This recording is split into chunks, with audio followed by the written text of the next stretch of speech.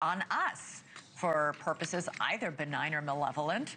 It's not the first time astrophysicist Avi Loeb has suggested the object has alien origins. He came on this show to say so a while back, even saying the object could be on a mission to release, quote, mini probes that could invade Earth. And Avi Loeb joins us now. He's the head of the Galileo Project, director of Harvard University's Institute for Theory and Computation, also the best-selling author of the book Extraterrestrial. Okay, why are we just now figuring out this thing is as big as it is? Why were we wrong in the estimates of its size?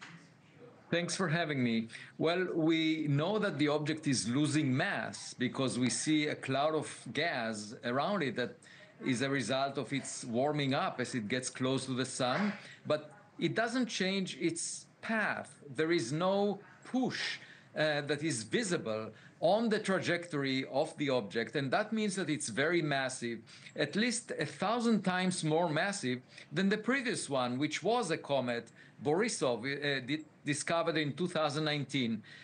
Not only that it's so massive, much more than the previous one, but there is also not enough rocky material in interstellar space to deliver such a giant rock into the inner solar system over the past decade. Well, explain that, Avi. Like, so what do you mean there's not enough rock? What do you mean? Does this mean this is even further reason for you to think this isn't a natural object?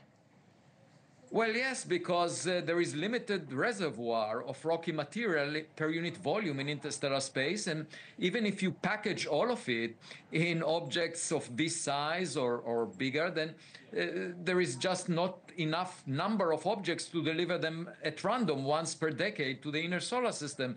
So that's another issue. And the trajectory of this object is aligned with the planets around the sun, the plane of the planets. And on the one hand, that's extremely rare, 1 in 500 chance, but on the other hand, it offers us an opportunity to observe it. And indeed, by the end of this week, it will come within 29 million kilometers from Mars, and there are several orbiters there that were deposited there by NASA, by the European Space Agency, by the Chinese Space Agency, and we will get much more information about it.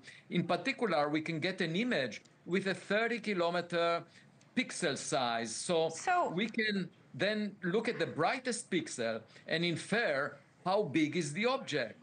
So if you think the chances are getting slimmer and slimmer that it's a man-made object, meteor, what is it? Well, there are some other anomalies. During July and August, there was some glow in front of the object towards the sun, 10 times longer than it is wide. We don't see that often in comets. Usually the glow is behind, trailing the object away from the sun. What does that tell you then? Well, we don't know. You see, that is work in progress, and we just need more data. My point is simple. Any intelligence agency knows that they need to make a contingency plan for black swan events that are rare, unlikely, but could make a huge difference. We should do the same for interstellar objects. Just be aware of the possibility that it could represent alien tech.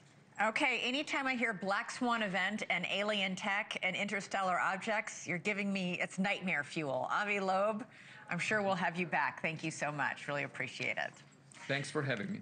Thank you for watching. Subscribe below and download our NewsNation app right now on your phone, and you will get fact-based, unbiased news for all Americans.